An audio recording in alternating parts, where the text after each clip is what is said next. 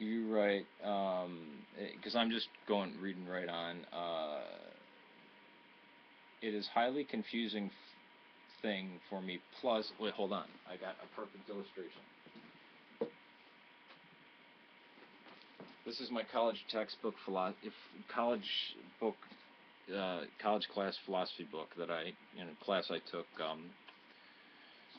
God, a decade ago.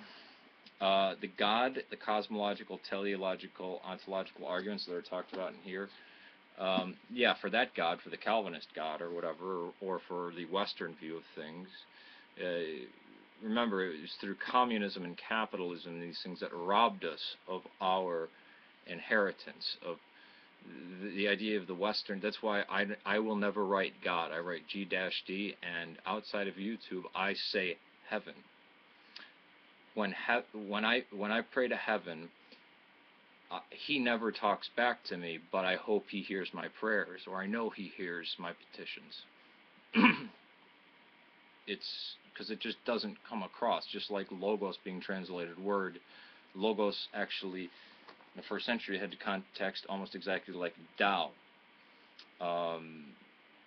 Actually, our term, God, it would be better to call the Orthodox God the Tao instead of, it's more Tao than God, but yeah, it's the idea that God is trapped inside of space, that he's a sky god. God is outside of space and time, and these events are apocalyptic that we see in the great feasts.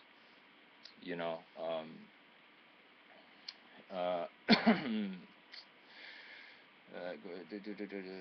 confusing me. Plus, if it's entirely based off of how you see God, then what's the need for working out salvation? No, how you, yeah, I mean, the reason why I have contacts in my eyes is so I can see stuff better, I can see the road better, and um, but that doesn't mean the road's not there or that a car's not going to kill me. What's the point of working out your salvation? The torment comes from within, right?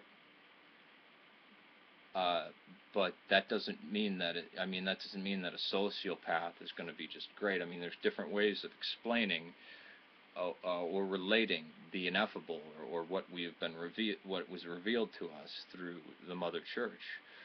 Um, but it's not just kind of a hippie thing. Well, there's just no good or evil. I mean, you can go out in the streets of Chicago right now and see some pretty freaking evil stuff out there, and then you could go go up to a hospital building and see a child getting chemotherapy. Wow, that's really horrible that the child has cancer. Wow, that's beautiful that so many millions of people worked over the last 50 years or even 200 years for modern medicine, and that this child is getting treated, and that even that Catholic Church and through St. Jude's organization, even though they're not Eastern Orthodox, they're paying for the treatment of this child. Wow, you can see the horror and the beauty right there, and that's where the love comes in. Remember, the goal of Orthodoxy is co-suffering love. It's not even just to find our own salvation. Salvation is found in co-suffering love.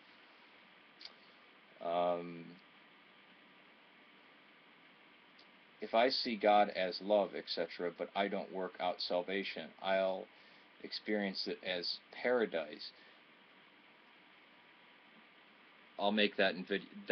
I actually I'll stop here because it's going to, again, overheat, and I'll go and address that in another video.